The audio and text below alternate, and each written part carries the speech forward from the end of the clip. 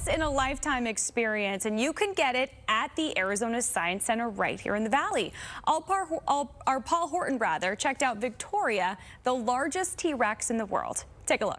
We are at the Arizona Science Center, and they've got the coolest exhibit on the planet. You have to get here and check this out. Hello, everybody. We're here with Sari Custer. She's got the coolest job on the planet. And Sari, introduce us to Victoria. Yeah, I mean, I get to hang out with her, right? She is the largest touring T-Rex in the world. She's the second most complete T-Rex ever found. Wow. She is absolutely stunning. 40 feet long, 12 feet tall, 66 million years old. She's awesome. This is legit, right here in really Arizona. Is. And what's great about her is all 199 real bones are here. You don't get a chance to normally see that in a museum. So you have a chance to get up close and personal, a once-in-a-lifetime opportunity to see a real dinosaur. That is so fantastic. Well, where was she found? So she was found in Faith, South Dakota, so right here in the United States, processed in Victoria, British Columbia, hence the name Victoria. Oh. But this is her worldwide debut. This is the first time she's been available to the public. All right, folks, this exhibit stays open through January 3rd, okay?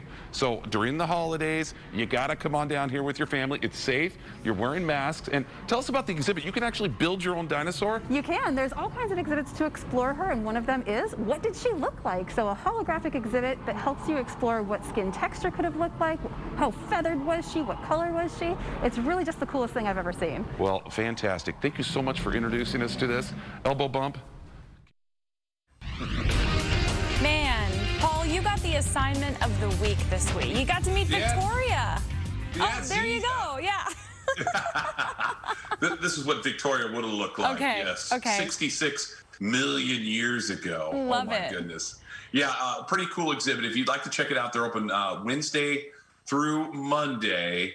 And yeah, the hours, let me see here, 9:30 to 4 p.m. But definitely fantastic.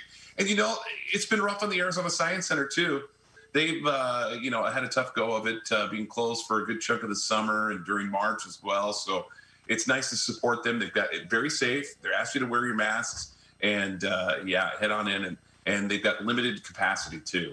All right, well, let's take a look at that forecast and talk about the cooler weather out there.